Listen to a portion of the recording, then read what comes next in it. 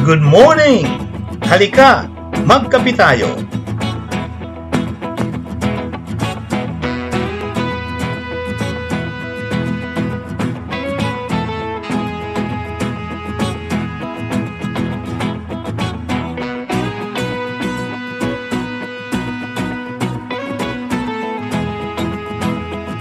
Welcome to the Morning Coffee with Father Jerry.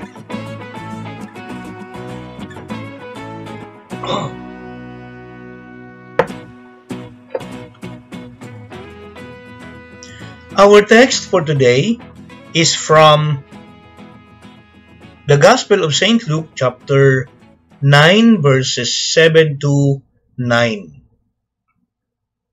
It says, "Now Herod the Tetrarch heard about all that was going on, and he was perplexed because some were saying that John had been raised from the dead, and others that Elijah had appeared, and still others that one of the prophets of long ago had come back to life.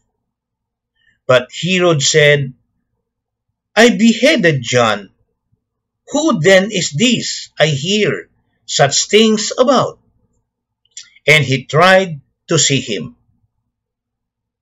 Thus far is the reading for today's Gospel reflection. What is it for us? What is God's message for us through this text just read for today? Who is this about whom I hear such things? There are things in our past that returns to us today and haunts us. Just when our life is crystal clear and everything seems to be in its proper place, they just pop up and disturb our uneasy peace. For when we have no many skeletons in our closet, we can never enjoy true peace in our life. Let's take a look at Herod in today's Gospel. John comes back to spook him. It is not really John, but actually it's Jesus. In Herod's mind, it was John, but in reality, it was the Lord. It is not the objective reality that presents itself, but his secret guilt he has been carrying in his mind for the past years. That is why he has to see Jesus in person. He needs to reassure himself that John is truly dead and buried.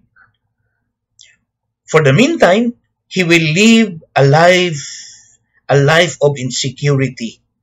His evil ways will always be before him. Perhaps it is really true that there is no rest for those who are guilty or having a guilty conscience. Stretching a little bit our gospel today. Herod had heard stories about Jesus' preaching throughout Judea. He also had heard of how Jesus healed people with a touch and the power of his word. Herod was perplexed, and he did not know what to make of this man, Jesus. Many people claimed that Jesus was John the Baptist, raised back from the dead. Others said Elijah has appeared. And others stated that one of the prophets of old has risen. When Herod heard these claims, he said, "I already beheaded John. Who is this man? The whole city is talking." about. Herod was very curious about this man, and he was anxious to learn more about him. Our challenge. King Herod had respected and feared John the Baptist as a great prophet and a servant of God. John, however, did not fear to blame and rebuke Herod for his adulterous relationship.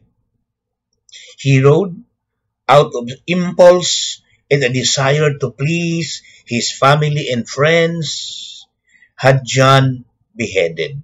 Now his conscience is pricked when he hears that something that John the Baptist has risen or has come back to life.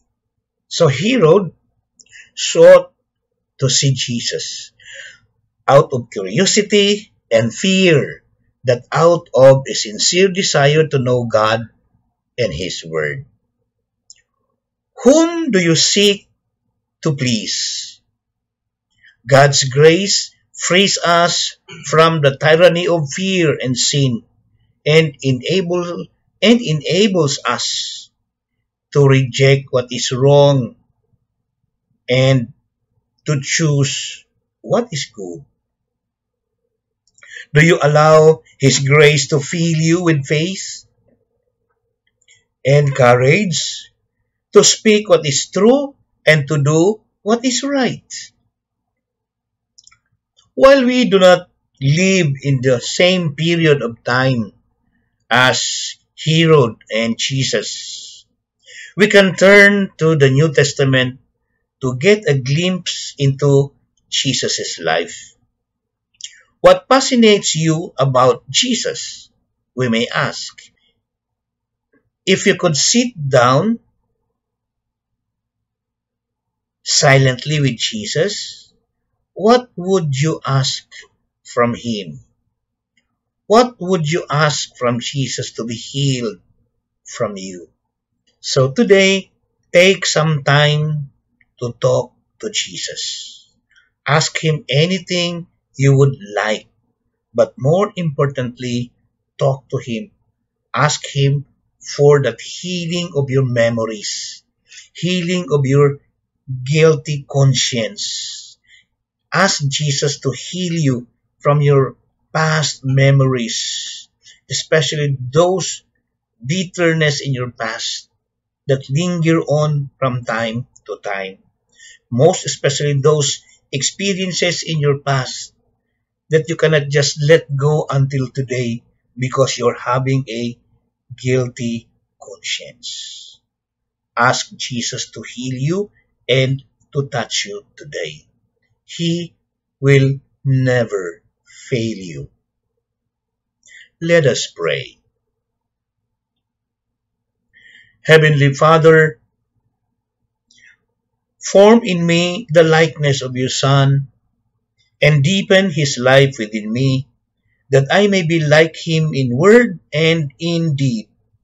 Increase my eagerness to do your will and help me to know the saving power of your love.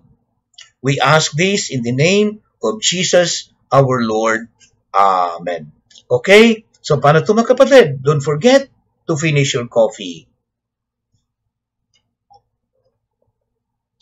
Thank you once again. Magandang buhay sa ating lahat. And may God bless us all. See you tomorrow.